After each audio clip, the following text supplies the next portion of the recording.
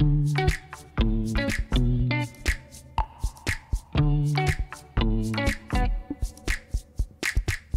there, my name is Isabel and I'm a cloud engineer in Google Cloud Professional Services. I'm going to show you today HTTP routing with the new Gateway API. First, let's take a look at the structure of the HTTPRoute resource. It defines the routing behavior within the Gateway API. Basically, it has 4 properties: hosts, matching, filters, and the destination. Important to also point out is how the label selector establishes which gateway the service will be exposed by. Nevertheless, in this video, we'll be mainly focusing on the routing and traffic semantics within the HTTP route. First, we'll try path-based matching. This is something we can already do with the existing ingress resource in Kubernetes. In this slide, you can see a mapping between both customer resources, also known as CRDs. First, we match on the host name foo.com. Then, we're also going to match on the path/v2 and sending the traffic to foo v2 service, which exposes my application foo v2. And there's also service references. So far, this looks exactly like the ingress resource, but we can do more expressive routing.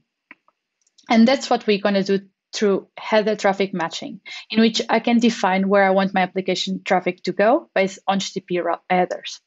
In this case, we'll send the traffic coming with the header version v2 to foo v2.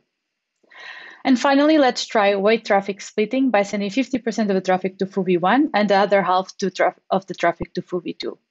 You can use these 3 patterns, for example, for canary deployment, A/B testing, and migrations. But let's get into the fun stuff, demo time. So switching to my terminal, I'll first check if I'm logged into the right cluster. I'll be using GK1 for this demo, so it looks right.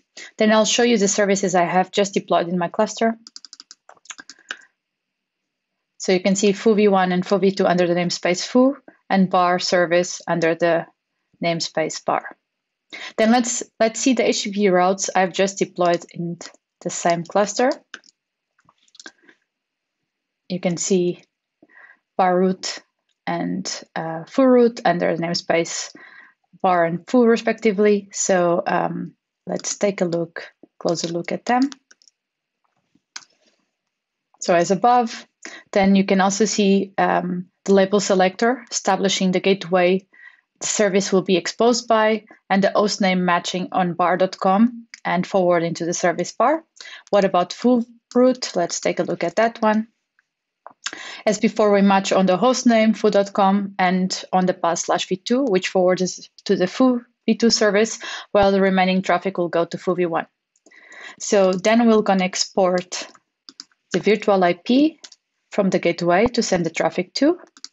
Just confirming I have an IP. Sound looks good. And then let's try that, send some curl requests. So with the host name foo.com, I get foo.com, or foo v1 is replying back to me. And with /v2, I get foo v2. Then if I try a different host name, I'll get a fault filter abort because there is no rules matching that host name, at least deployed. And if I try /v3, then I'll get foo v1 because it's the default rule. And finally, checking on bar.com will give us bar. Service will reply back. So let's move on to the second example and that we mentioned in our slides. So I'll apply the route first, as it takes a bit to take effect, and we'll confirm that it matches what we just mentioned. Let me just take a look so that we show that I'm not lying. As we see, same name and namespace, but the matching is instead then in headers, version v2. So let's try to make a call request with a header version v2 to verify that foo v2 answers back. Looks good. And if now I change to version v3, then you'll see that foo v1 is the default rule, so is replying back. So finally, our last example, that is weight traffic splitting. Let's apply that because it takes a bit of time to take effect, but let's take a look. This was the last example that we had for today. Everything as before, but now you see the weight property with 50 to depict 50% of the traffic being split between both services. And this time we'll test with a while loop to be sure that the traffic is being split.